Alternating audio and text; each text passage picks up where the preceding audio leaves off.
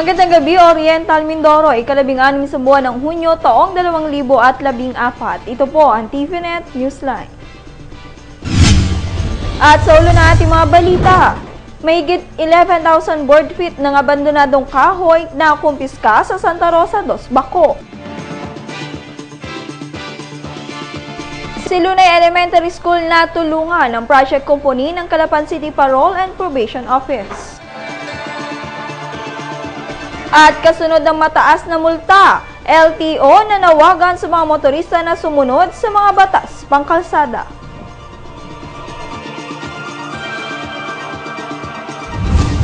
At sa detalye na ating mga balita, idinaos umaga na ika-16 ng Hunyo ang soft opening at pagpapasinaya ng bagong gusali ng St. Anthony College sa Barangay Bayanan 1, Lungsod ng Calapan. Dinaluhan ito ng mga opisyales at kawani ng naturang institusyon sa pangunguna ni SAC President James C. Reyes, Finance and Administrative Officer Nelida Reyes, at Basic Education Department Principal Eufemia Sabino, kasama ang ilan pa opisyales ng DepEd Calapan City Division at ilan pa mga panauhin mula sa Philippine Christian University at iba pa. Bago nito, isang banal na misa ang idinao sa pangunguna ni Bishop Orlito Kahandig na sinundan ng blessing ng nasabing institusyon.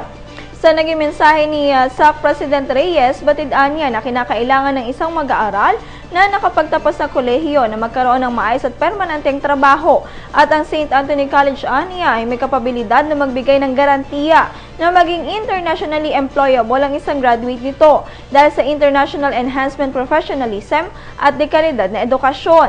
Mayroon rin aniya silang katuwang buhat sa ibang bansa kung kaya't makasisigurong magkakaroon kaagad ng maayos na trabaho. Samantala, dumating rin sa naturang aktibidad ang ilang kawani ng isang kilalang institusyon sa Kamaynilaan upang mag-offer ng masteral degree sa pamamagitan ng St. Anthony College.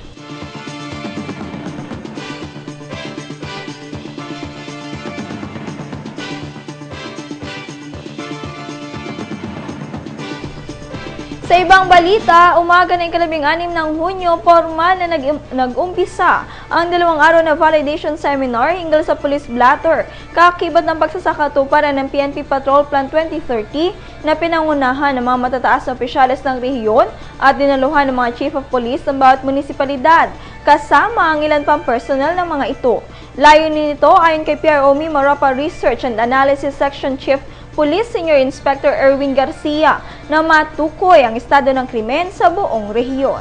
Para po makalapit po ng ating mga pagbibilang po ng ating ito marupita lang po sa makita po masabi po ang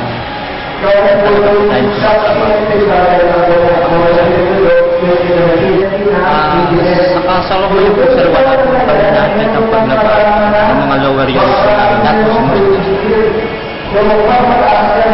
at kung mayroon mga po paglabas ng mga report sa amin, actionan po namin para kasuhan. Nakapaloob dito ang pagkakaroon ng akmang datos sa police blatter at report nito na ipinadadala sa Camp Crames. Sa pamamagitan umano nito ay mapaghahandaan at mapag-aaralan ng kapulisan ng tamang hakbang sa paglutas at pagpigil ng krimen sa isang bayan o lalawigan. Samantala, ilan sa mga tinalakay sa nasabing seminar ang Crime Incident Recording System, Blatter Procedure, Guidelines and Entertaining Complaints at iba pa.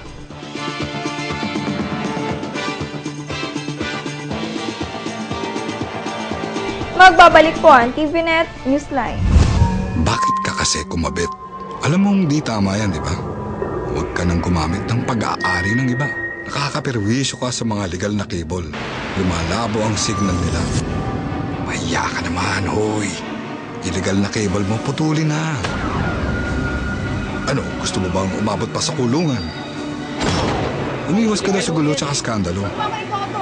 Huwag maging kabit. Magpakabit ng tama ngayon. Supported by PCT. Good news po para sa lahat ng subscribers ng Cable TV at Cable Internet. Naisa batas na po ang Anti-Cable Television and Cable Internet Tapping Act of 2013.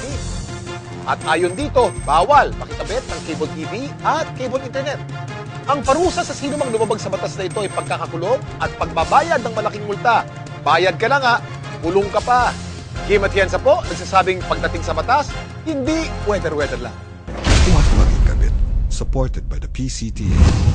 sa pamamagitan ng project company ng Calapan City Parole and Probation Office. Isa na namang eskwelahan ang natulungan na malinis at higit na maihanda sa pagpapatuloy ng klase para sa taong panuruan 2014-2015. Taong 2008 na magsimula ang naturang proyekto at sa taong ito, ang Silunay Elementary School ang kanilang napili na tulungan, katuwang ang mga magulang ng mga mag-aaral at ang pamahalaang barangay sa pangunguna naman ni Barangay Captain Venecio Vergara.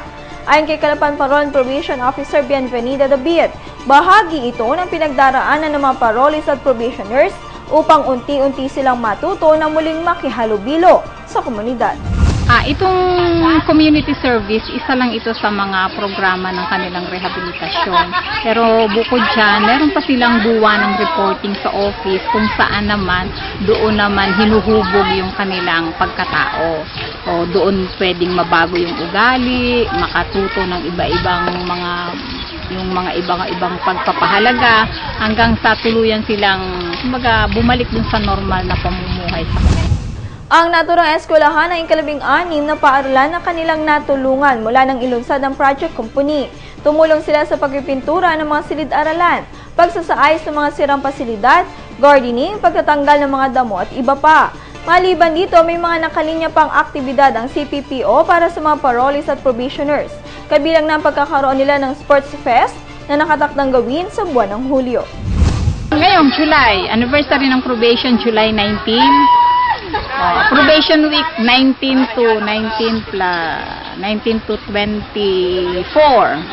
So magkakaroon kami ng sports activity. So isa pa rin yung paraan para hubugin sila. Malaki ang naiitulong nun para dun sa kanilang yung pamumuhay ng normal sa komunidad. Samantala, nakatakda rin ang ilunsad ang project company sa iba pang bayan sa lalawigan na nasasakop nila, partikular na ang Baco, San Teodoro, Puerto Galera, Nauhan at Victoria. Depende sa bilang ng mga parolees at probationers na residente ng mga nasabing munisipalidad. Samantala, ayon kay PTA Acting President Ofelia Villena, malaking tulong sa kanila ang mga ito dahil sa marami pang kailangang isaayos at linisin sa kanilang eskwelahan. Bagamat regular na tumutulong ang mga magulang na 4-piece beneficiaries kung saan siya naman ang parent leader. Malaking katulungan sa amin yung gagawin nilang pagtulong dito sa paaralan ng Silunay. Dito sa paaralan ng Silunay, dahil sobrang laki nito, halos hindi namin kayanin. Kaya kailangan talaga namin ng tulong dahil wala din naman pera ang school, pati financial kailangan din namin. Ang tabayan ng iba pang mga balita, makalipas po lamang ang ilang paalala. Mula sa PCSO, Bingo Milyonaryo, Bingo 3, BIN, premyo 2,000 piso. Bingo 4, BING, premyo 20,000 piso. Bingo 5, BINGO, jackpot 150,000 piso. Bingo 6, BINGOM, jackpot 4,000,000 piso. Bingo 2, OM, premyo 4,000 piso. Tumulong at manalo, maging milyonaryo sa 5 piso. Available na sa Bingo Mindoro. Maging retailer na. Visit our website at www.bingomindoro.ph. Bingo Milyonaryo! Bingo Milyonaryo! Tumulong! Maring Rema, saan ka ba nagsasanla? Sa Palawan Pawn Shop. Mataas ang tanggap, mababang interes. 1 to 11 days, 1% lang. 12 to 22 days, 2% ang interes. At 23 to 33 days, 3% lang ang interes. May automatic text pa sila sa mga customer para mai-renew at hindi marimata ang mga sangla nila. Oras na, para ilipat ang mga sangla ko sa Palawan Pawn Shop. Ikaw ang number 1 sa Palawan Pawn Shop.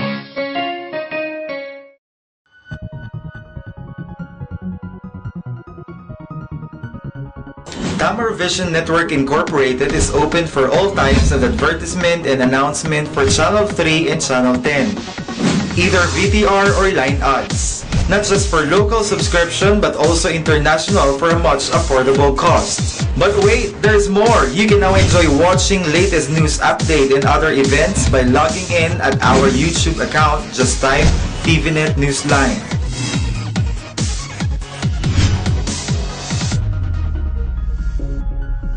For inquiries and information, visit us at TVNet Main Office, GLC Building, Juan Luna Street, San Vicente North, Calapan City, Oriental, Mindoro, or you may call 043-288-4240. Sa pagpapatuloy ng ating mga balita,